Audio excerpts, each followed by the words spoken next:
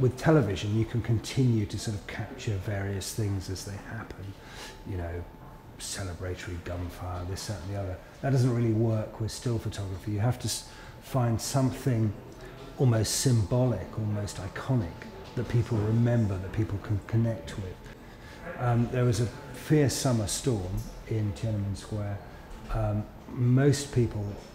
Many people left the square because it really rained incredibly hard.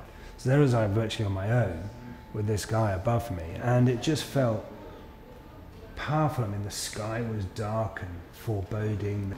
For me, it, in a certain way, crystallized the revolution that had taken place in China. We arrived in this forest and this clearing, and suddenly all these boys started appearing out of the forest, and they all had these wooden Kalashnikovs that they'd made. You've got to remember, these kids were sleeping under the trees. They had literally nothing. The only thing they had was the plastic bags that the food aid came in. And then Nkrumah got up on the truck and he stood on the top, and just all he said was Zimbabwe.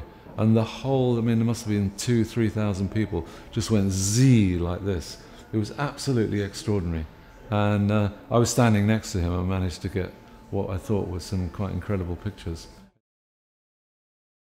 I was involved in a thing that, an event that brought South Africa to light in this country and around the world, which was a shooting at Sharpeville, which was a bit like the miners thing the other day. In fact, I went along and I think about 6 or 7 people were killed and a whole lot wounded.